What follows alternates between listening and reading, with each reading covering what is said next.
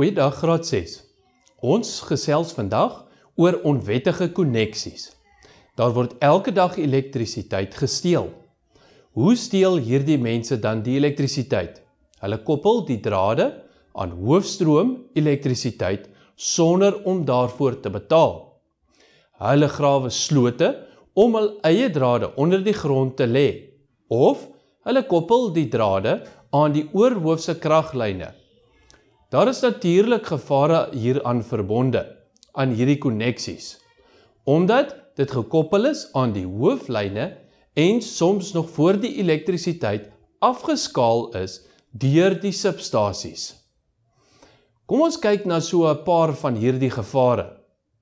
Iemand kan aan die oopdrade raak en dit kan hulle doodmaak deur die elektriese skok.